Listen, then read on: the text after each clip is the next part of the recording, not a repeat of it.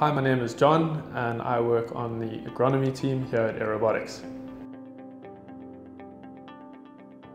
My role here at Aerobotics, it's a little bit difficult to explain. There's not quite one title that easily describes it. I'm not sure what you would call it, but I work on the agronomy team officially, but very much across teams and a lot with the tech team.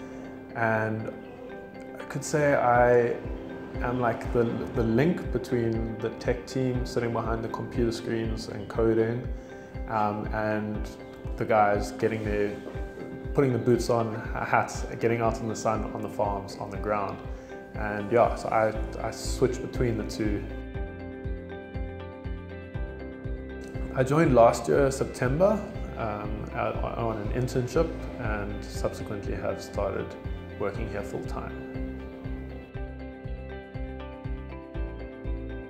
There's two things, if I may mention two things. One is the work environment. As a point, there are no offices in our work environment. There's no strict hierarchy of people. You can wheel your chair over to the CEO and have a quick chat in whatever position you are, which is, I find, really great. The second is our work is super exciting, particularly where I am. I get to work on a lot of different things that are really exciting and that changes up week to week. To be honest, none. I'm in the best department for sure.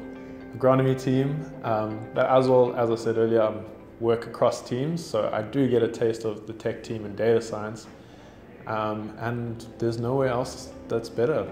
So everyone else should be jealous of where I am. Pretty much everything. Like, there's so much that we're doing in this space and there's so much opportunity.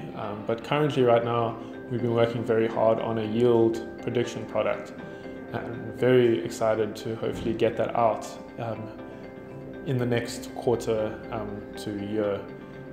Yeah, very exciting product we're working really hard on and can't wait until we actually start trialing that out with farmers and yeah, seeing how they find it. I would be spring. I am an agronomist at heart, and spring is when things start happening.